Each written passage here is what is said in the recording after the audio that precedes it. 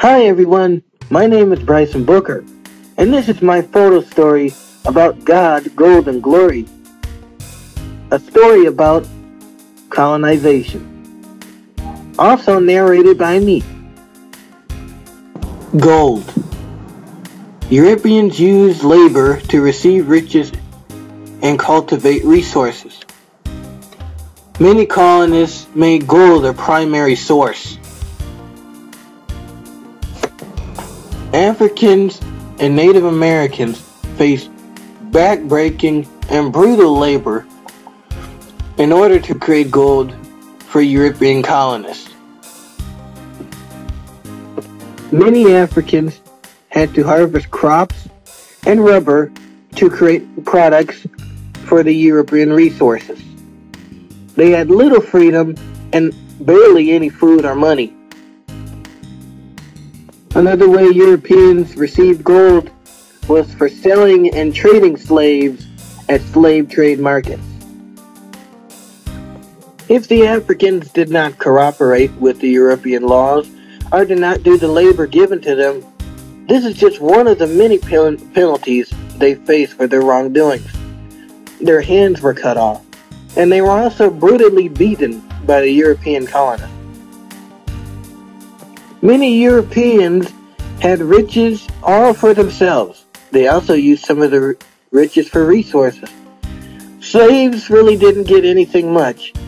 Well, they were only lucky enough to get freedom for a month with a gold token.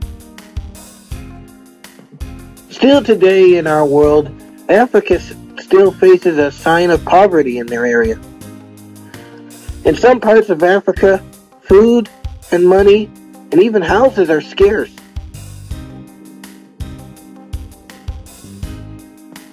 The rationalization for God is simple.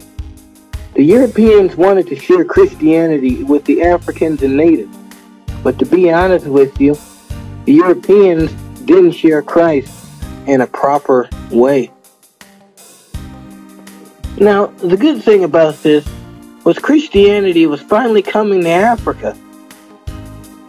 But the bad thing about it was the Europeans were forcing Africans to change their religion, changing their, current religion and their cultures as well, which also altered a change in identity. Slaves were killed if they did not transfer to Christianity, and also brutally beaten. The impact on Christianity for the Europeans was just to share it with the natives and Africans. But you see, they did it in a way that wasn't pleasing to us, or them at the time. They forced them to change their identity and cultures.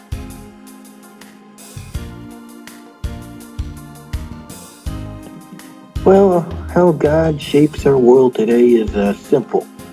We have Christianity. Whether you're Baptist, Catholic, it still shapes our world, no matter what religion you are.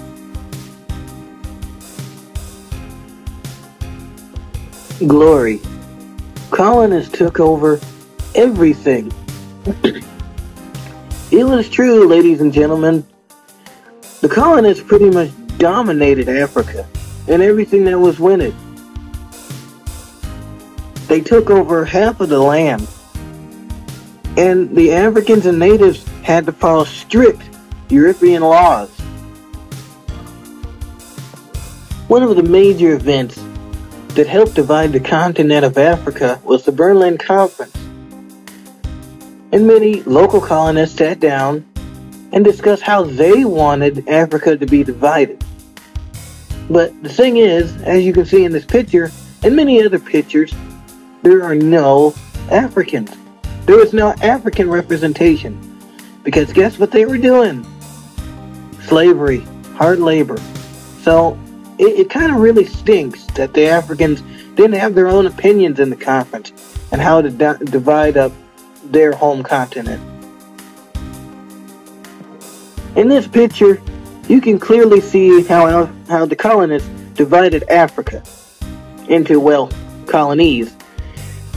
The biggest colony as you can see right there, is France. When Africa was divided, the major impact that it had on the European colonists was expansion of land, of course, for more slaves and resources, and that meant more gold. And it pretty much all connects together. But along with that, they also had to follow strict laws. Many African customs were done, and they couldn't go on. And many African children had to follow the European education system. And of course, it was hard labor all day. If they did not want to follow this labor, they were either killed, hung, hands cut off, and many other penalties. The rules were very strict. I believe I should end this photo story on a positive note. Even though during the time of colonization, when Africa wasn't doing so hot, years go by and they're really developing. Many Africans are going to school, they have homes, and the money is coming in right. Africa is growing strong. This has been my photo story. Thanks for watching and listening. And I hope you learned something. Thanks.